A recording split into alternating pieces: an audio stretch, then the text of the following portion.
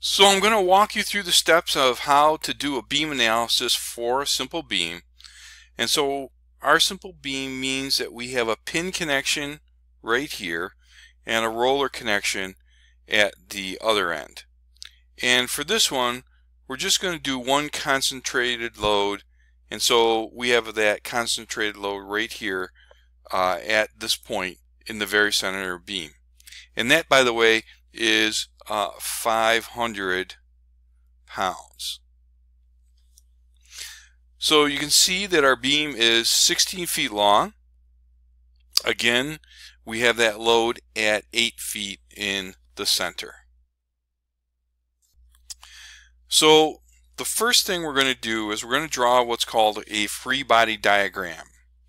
And for this, I'm going to start out by sketching a line. This is the free body diagram right here. This line from this point here to over here is 12 blocks long. Now, I'm going to put a couple things on here. The first thing is I'm going to put a reaction force. That is right there. And I'm going to put another reaction force at the other end right there. I'm also going to put on here that we have a load. So there's where the load's going to go. And we're going to say that P, which is the load, P equals 500 pounds. We're going to add some dimensions. So here from the center point, this is 8 feet.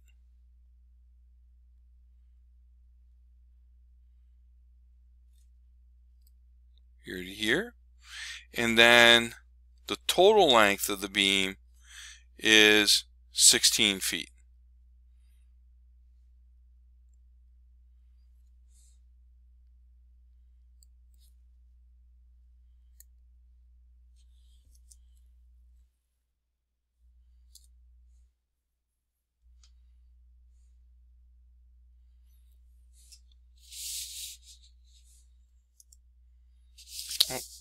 Alright, now I'm going to label my reaction forces.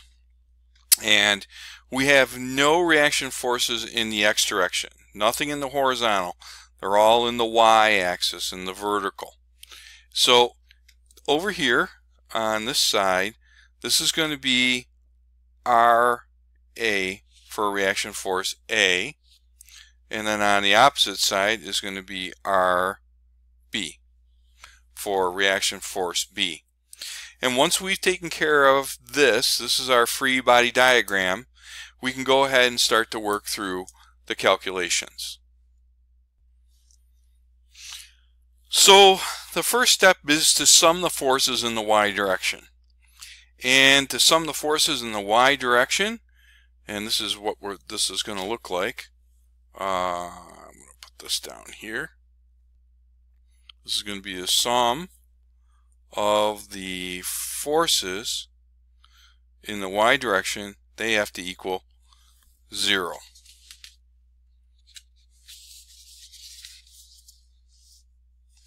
And the reason that those forces have to equal 0 is that the beam needs to be in static equilibrium for it to be able to withstand and to not move, and so all of our forces have to be equal to 0. So it needs to be in static equilibrium, and so now what we'll do is we'll just add up these forces in the y direction.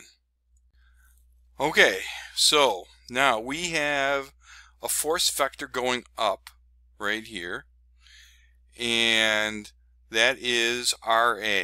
So I'm going to put RA, so RA plus RB, because this is a force vector going up, and they are both going in the y direction. We have those two forces, but we also have a force going down. This should probably be an arrow on the end of here. There we go. So that is going to be, and by the way, in vectors, direction means something. So because this 500 pounds is pressing down, this is going to be minus 500 pounds. All of these forces have to equal 0. Alright, so now we need to rearrange this equation. So we're going to have RA plus RB equals, and we're going to add 500 pounds to both sides of the equation, equals 500 pounds. Now, in this equation we have two unknown variables, and that means we can't move forward with that equation. So we need to use another formula. And not only do the forces in the y direction have to be equal to 0, but the sum of the forces, or the sum of the moment forces, has to be equal to 0. So remember, moments are turning or twisting forces. So I'm going to go ahead and sum the moments. So sum of the moments, and we're going to do that from point A. So we're going to sum the moment forces. So I'm going to write sum of the moment forces, and this is going to come from point A. So this is sum of the moment forces A, and this has to be equal to 0. You know what? I should have written this down a few lines here. So let me do that, because I'm going to need to use this area up here for my equation. So I'm just going to cross that out. So sum of the moment A has to be equal to 0. Now, let's sum our moment forces. So the first force that I'm going to come across is RB, and that this is 16 feet. Moments are force times distance. So I'm going to put down here, I'm going to put down reaction force B times 16 feet. And the next one I'm going to find, next moment force I'm going to find is right here. And that's my minus 500 pounds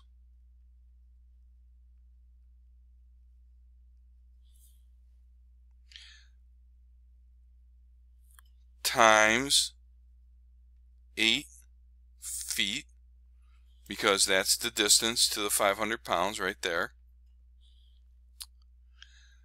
plus the last one is RA. So that's RA, and that is going to be times 0, because it's 0 feet, and all that has to equal 0. Okay, so we need to simplify this down some more.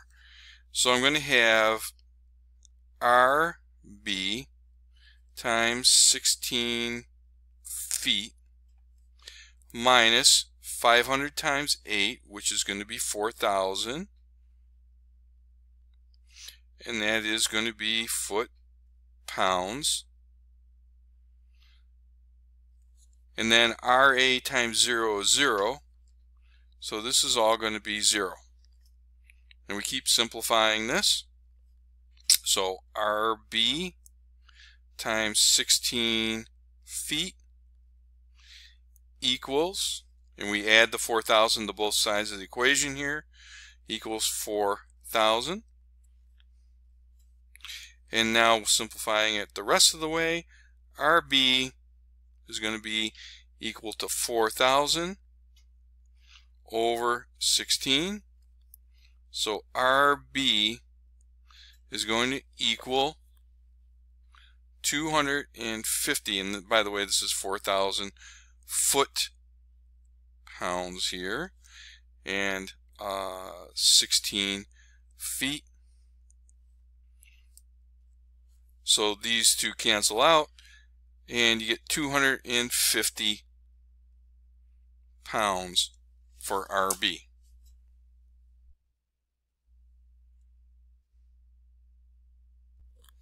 Okay, now that I've solved for RB, I can take this value and add it into the equation up here.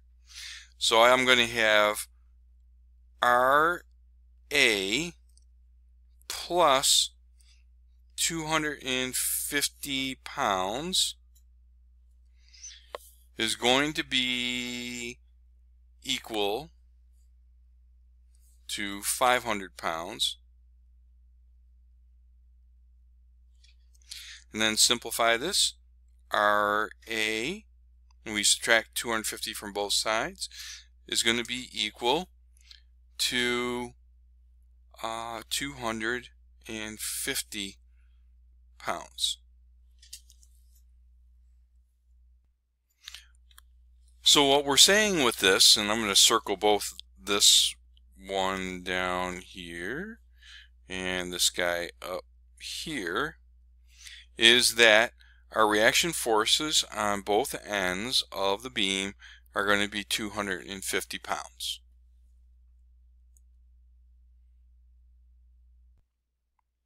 Okay, so now it's time to sketch what's called our shear diagram. And I've drawn this line right here. This is going to represent 0.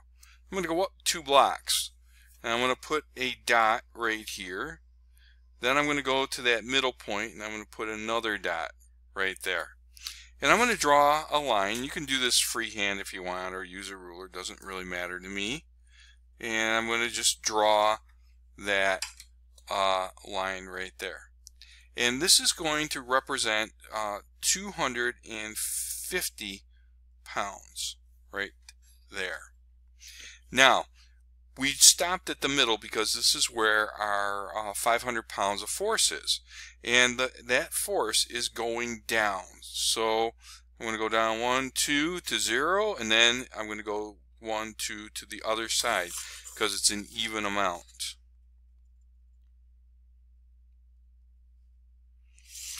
And then we're going to go to the right here to this side, and this is going to be negative 250, whoops, ran myself out of room, pounds.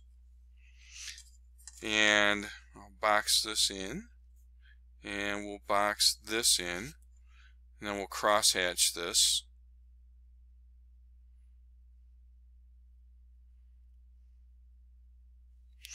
And this is our shear diagram.